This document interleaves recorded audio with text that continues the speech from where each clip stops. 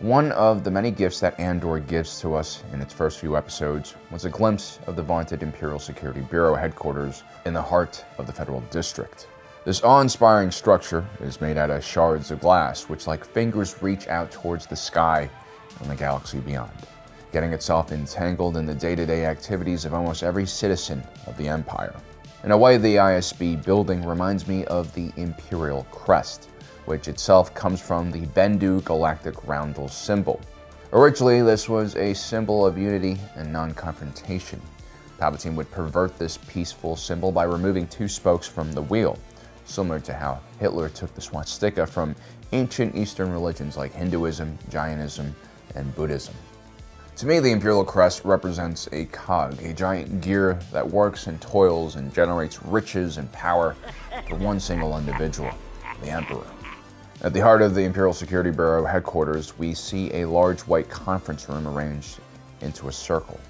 It's here that various supervisors of different sectors of the galaxy give their reports to ISB Major Partagaz.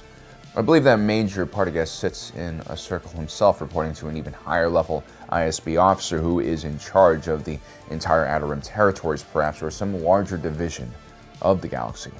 While Major Partagaz has a military officer rank, the supervisors clearly do not.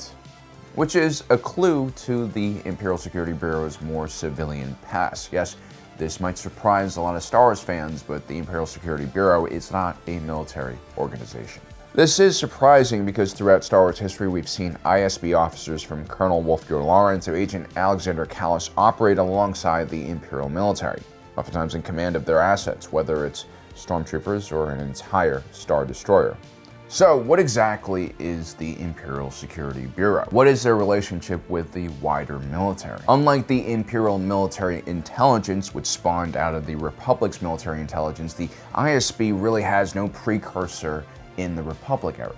Instead, it finds its roots in a populist political movement known as the Commission for the Protection of the Republic.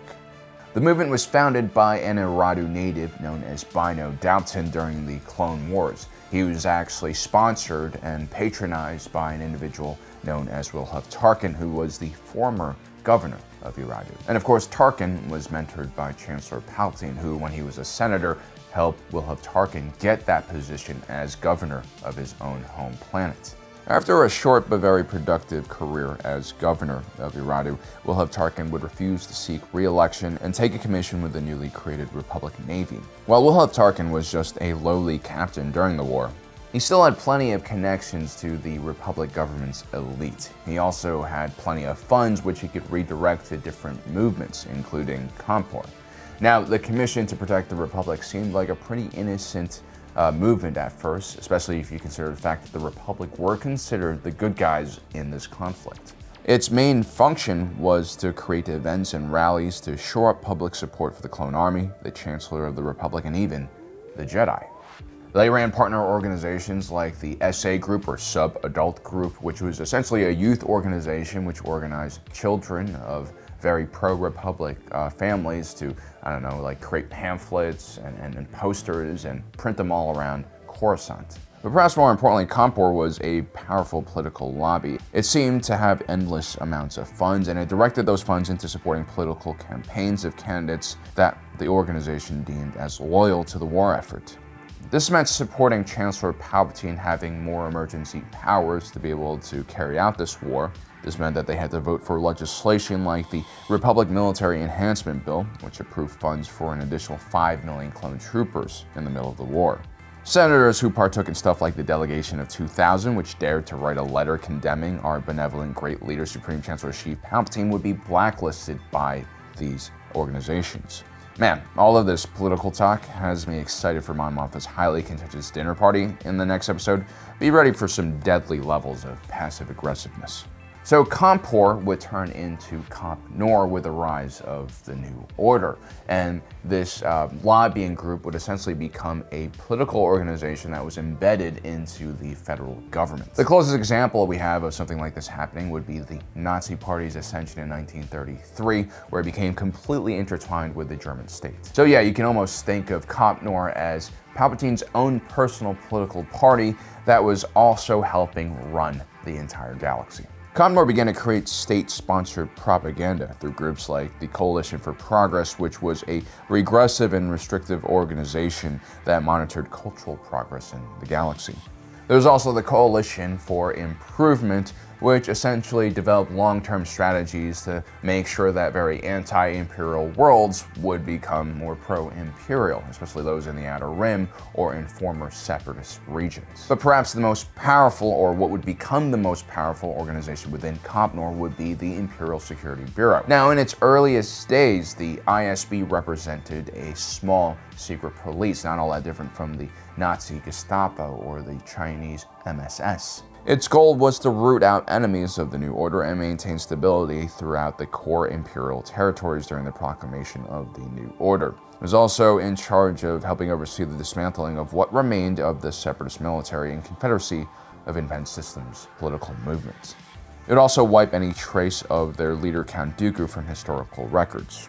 But soon, their mission would expand at an extremely fast rate. What Palpatine eventually found out was that while the regular military infrastructure, like Imperial Army and Navy, were capable of larger-scale operations against conventional foes, it was very much like a giant, clumsy hammer, and incapable of precisely extracting the more hidden enemies of the Empire, some of whom were even embedded within the Imperial military and government. The ISB was infinitely more flexible and precise.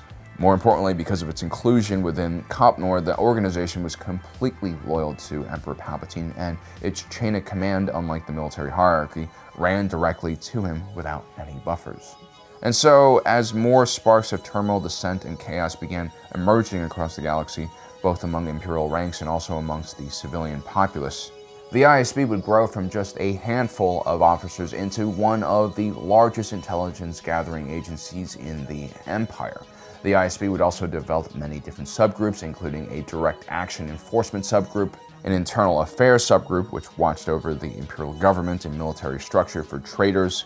They had a surveillance and espionage unit. They even had a group that was assigned to the Imperial Military Department of Advanced Weapons Research to help guard the Death Star. That's where Director Orson Krennic gets those scary Death Troopers from. An entire ISB academy and office complex would also be built, and they would directly draw the best cadets from the regular Imperial Academy system. These individuals would be trained to become the Emperor's eyes and ears all across the galaxy. And soon, wherever there was a problem that couldn't be solved through regular military intervention, an ISB officer would appear and break through the gridlock bureaucracy, problematic military culture, or whatever thing that was preventing the problem from being solved. And so Imperial Security Bureau officers became extremely feared by the other branches of the government, including even the Imperial Military Intelligence, their rival agency. ISB officers were basically representatives of the Emperor, and not all that different from the political commissars used by the Soviet Union back in World War II to make sure that their soldiers and military forces don't become too distant from the Communist Party and its ideology. And so ISB officers had the ability to commandeer Imperial military units whenever they wanted, and they stood outside of the normal Imperial military hierarchy, and should their mission be important enough, they could even ask a higher-ranking military officer to do things for them. Towards the end of the Galactic Empire's reign after the death of Emperor Palpatine, ISB officers were entrusted with carrying out the Emperor's contingency plan in his terrifying Operation Cinder, which was essentially a scorched earth policy that aimed to destroy several Imperial worlds, including loyal ones like Vardos. ISB agents were selected because of not only their abilities as intelligence officers, but by how ruthless they could be, and more importantly, how loyal they were to the Emperor himself. Individuals like Valen Hess and Moff Gideon were always willing to go to the extreme for the Empire, even if it meant killing their fellow Imperials wholesale. They're almost Sith-like in their tenacity and cruelty, making them both very dangerous and unpredictable. So don't underestimate individuals like Supervisor Dedra Meero or Blevin. Their clean white uniforms might be designed to give off a sense of purity, or perhaps the cleansing of traitors' filth and rebels from the Imperial territories. But these individuals were actually incredibly intelligent, dangerous, and have all the resources of the Empire at their disposal. And Supervisor Dedra Meero seems very interested in that Starpath unit that Andor dropped on Ferrix. I imagine that nothing will be able to stop her from figuring out more about the theft of that item, not even her fellow ISB officers. Luckily for her, there's a corpo security officer who's a bit down on his luck. He's recently lost his job, and he's also quite a capable investigator himself. More importantly, he's familiar with the case. So that is a little background for the Imperial Security Bureau for you guys. I hope that kind of fills you in on the kind of history of this organization. This is not some kind of normal intelligence gathering organization. It is a very political one that is very loyal to Emperor Palpatine. Well, guys, I hope you enjoyed today's episode. Don't forget to subscribe and hit that notification button down below if you don't want to miss out on the rest of our awesome coverage. And as usual, my name is Alan, reminding you that my allegiance is to the Republic, to democracy.